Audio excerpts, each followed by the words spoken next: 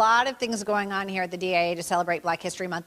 A lot of programs for kids, too. Fun things to do. We're joined by Michael Hill. You are a program coordinator here. Tell us about what's going on and some things today as well. We have drop-in workshops that are happening this month for Black History Month, and they're on Fridays and Sundays. So today we have a drop-in that you can come in and make a project for kids, and families are welcome. We also have Drawing in the Galleries that's taking place this month. On the 19th, it'll be in the African American galleries. So this beautiful suite of galleries we have here, you can come in and draw works from our collection.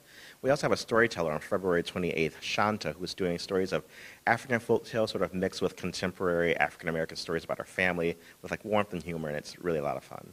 These are on Fridays and Sundays for the month of February, and it's free, correct? Correct, yes, it's free. Of course, museum admission is free for people of Wayne, Oakland, and Macomb counties, but also the programs themselves are free as well. Okay, and just talking about some of the art here, too, this is one of the galleries that you have here that's actually, this is all African-American art, and it's always here as well, correct, here at the DIA? Correct. We have 4 galleries of our permanent collection that are African-American art, completely African-American art in 4 galleries.